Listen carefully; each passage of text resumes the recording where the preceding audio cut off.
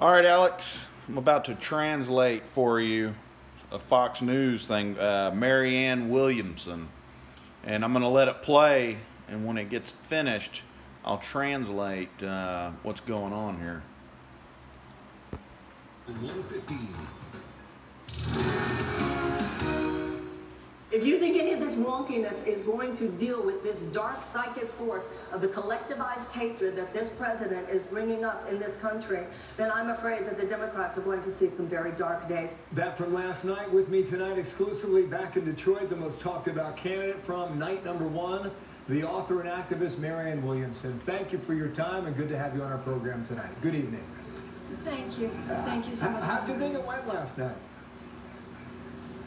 What did you say? How did it go last night for you? What did you think? Well, you know, being on a debate stage is kind of grueling, but I feel I got a chance to say a few things, and I feel that I was heard. Well, it seemed like the crowd really liked you, but it doesn't seem like the analysts liked you very much at all. I just want to show our audience on screen the number of mentions you got on CNN were 9, and on MSNBC was 0. All right. In other words, Alex, that deep, dark, I've been sending you all of these emails, which basically spells out that nanotechnology has consumed the minds of the entire nation and we're one big collective mind hive society, right? And she just exposed that, to her best of her ability on the stage there, because she probably knows something, right?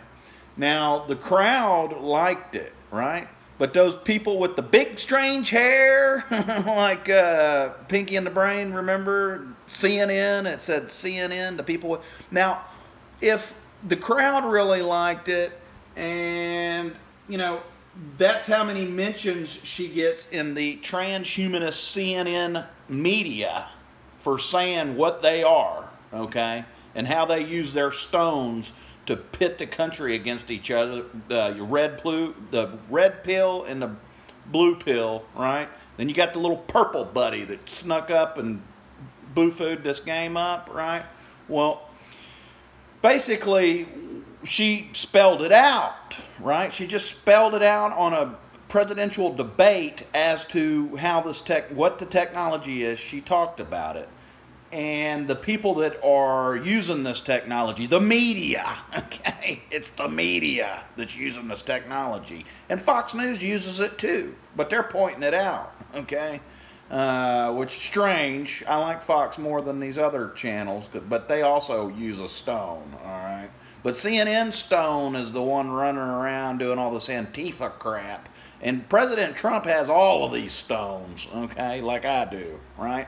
Now, the lady that just exposed it, okay, nobody in the media is talking about it. There, Alex, all right? I mean, you need to work that into your show somehow.